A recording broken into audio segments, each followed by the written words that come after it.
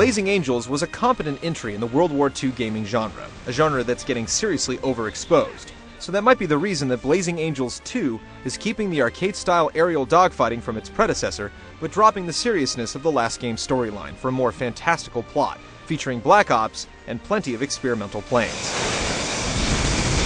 That looks like a kill, Captain. Yes, you're still in the midst of World War II, and you're still going to be shooting down an inordinate number of German planes, and you'll still be strafing plenty of artillery positions on the ground. But it's all done with more of a video game feel now, complete with characters you interact with.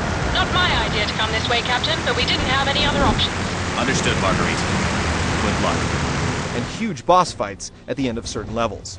Consider it a sort of Ace Combat, but set in the 1940s.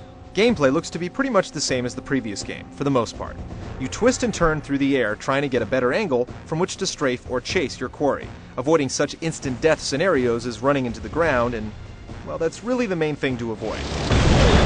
Blazing Angels 2 still features the lock-on button as well. Here, the camera will lock onto your currently selected target so that you can keep it in sight at all times. It's an invaluable tool during later missions where you won't have time to blindly search for that next target as multiple bogeys are breathing down your rudder.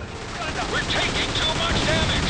Stop the bombers at all costs. But you're not alone out there. You play as the leader of a fictional Black Ops squad, and as such, have to take care of your wingmen, though they tend to take care of themselves pretty well during most missions. Even so, you have a few rudimentary squad orders at your command, including full attack, formation, and so on. Give them everything you've got. You asked for it, Captain. Ubisoft has worked hard to keep Blazing Angels far more interesting this time around, and to do so, it's fiddled with history a bit. You're an American pilot flying in the war before your country actually enters the war, and what's more, you'll eventually find yourself piloting jet fighters. It's not really the most realistic approach, but it's what will make Angels 2 stand out.